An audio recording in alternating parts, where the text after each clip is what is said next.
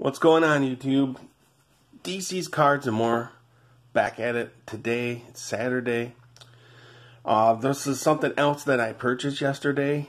It is a 1995 classic top 100 players. The really cool thing behind this set was there were some really good cards in here.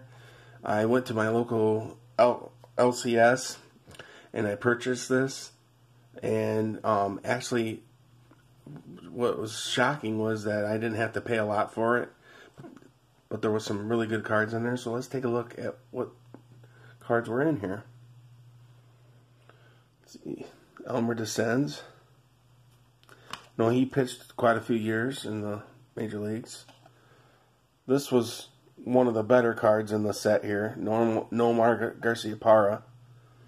Really nice card.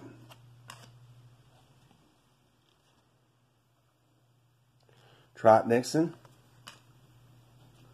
I know he played for a while in Major League Baseball. It's a nice Richie Sexson card. Played for the Indians and the Brewers. I believe he played for some other teams. It's a nice Bartolo Colon. This guy's trying to make a comeback now.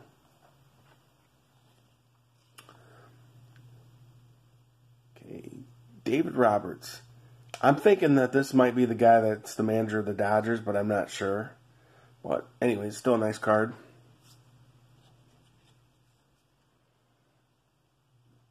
Juan Encarnacion.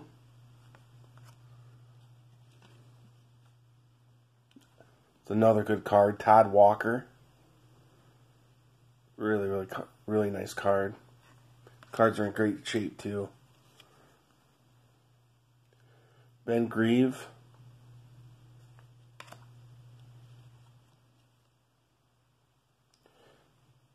Andruw Jones. There's another nice card in the set.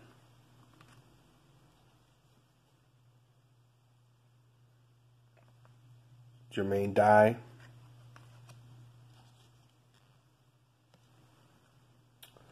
Got us a Pokey Reese.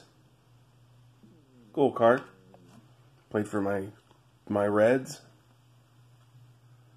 It's Aaron Boone, now manager of the Yankees. Nice card. Edgar Renteria. Nice card. It's a decent player. Bobby Abreu. Played for the Phillies.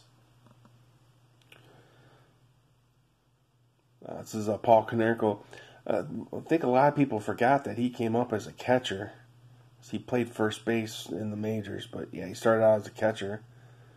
Played with the Reds and the Dodgers and the White Sox. This was probably one of the best cards in the whole set. That's a Vladimir Guerrero. Really cool card. Love this. And the Garciaparra and the Guerrero was the reason why I bought this set. The guy actually let me look at the cards before I bought them.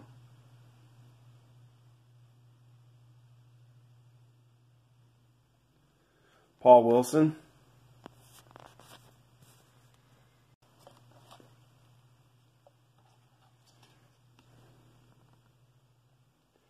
Jay Payton. Ray Ordonez. Don't think I said that right, but oh well.